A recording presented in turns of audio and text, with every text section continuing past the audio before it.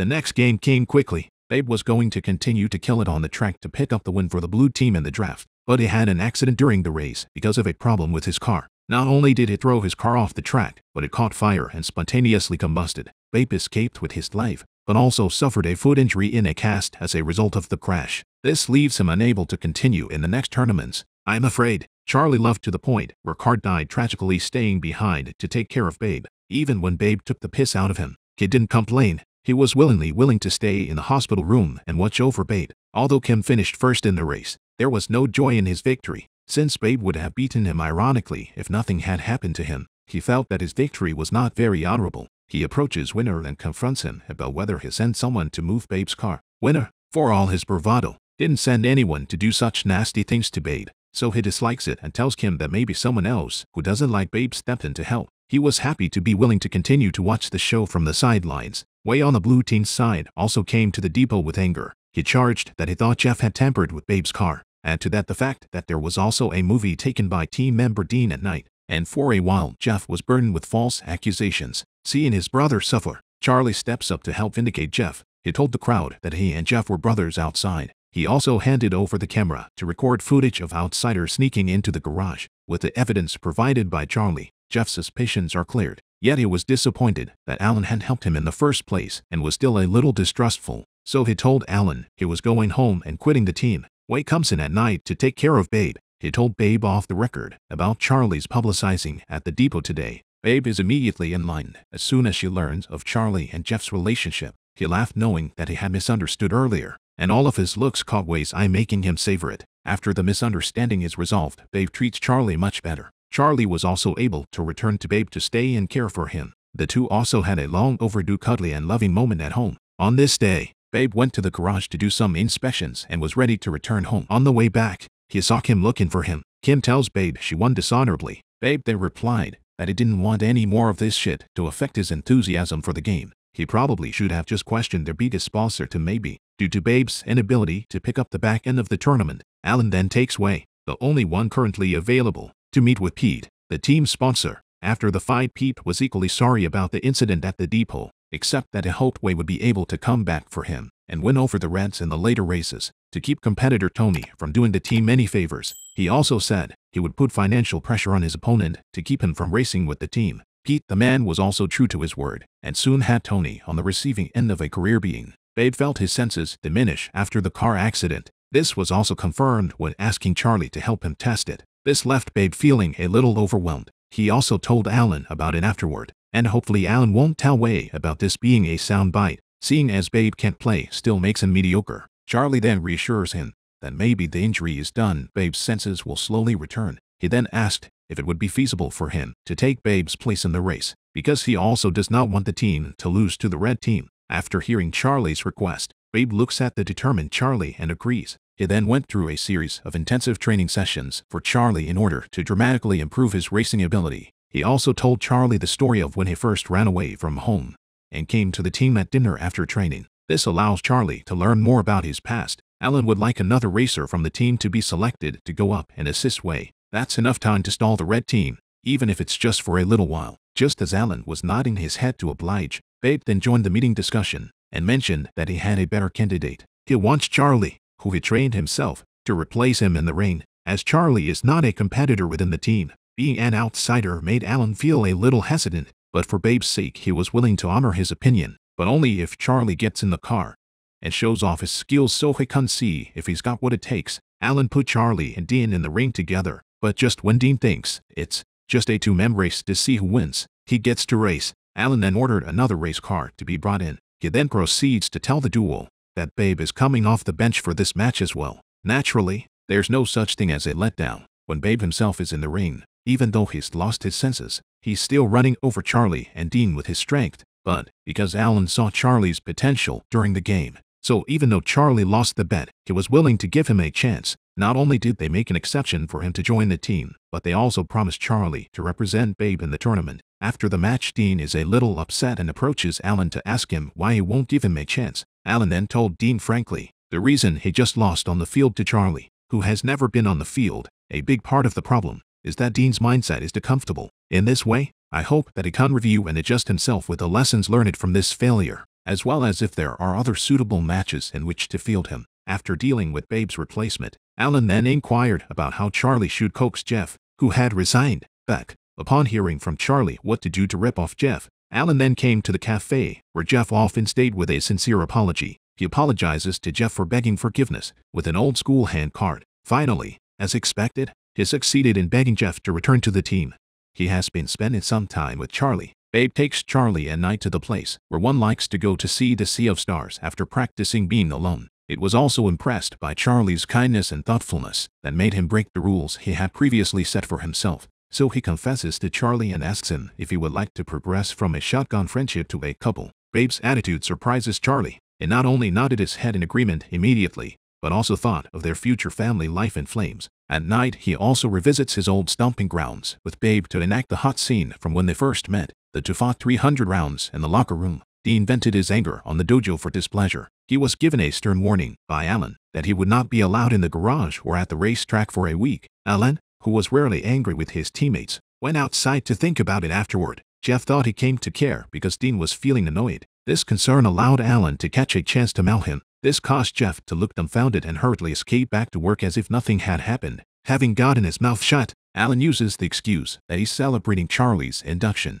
into the team for the evening. He forcefully rubs Jeff's nose in the car when he has to drive home from work, beautifully describing it as a hassle not wanting to drive himself. In reality, he's trying to rub Jeff's car to intentionally create more opportunities for the two to be alone. Before the reception began, Babe made a point of apologizing to her future brother-in-law, Jeff, for misunderstanding their relationship earlier. Jeff says he can't understand and takes advantage of the two being alone to try to touch Babe again. Little did he realize that this touch was once again in a way that made Jeff worry, because he saw the omens of what was about to happen. Charlie's initiation into the wine empty ceremony in progress. The guys were happy to be overflowing and enjoying the bar music as well as the drinks. Wei is the only one who is moping because Babe has gone public and entered into an official relationship with Charlie. Wei left the table midway through the match, allowing Babe to then reach out to him. He didn't want to have to choose between his best friend and his lover. He hopes that Wei will accept Charlie for his sake and continue to be a lifelong friend in the future. But that's a totally unacceptable request for Wei.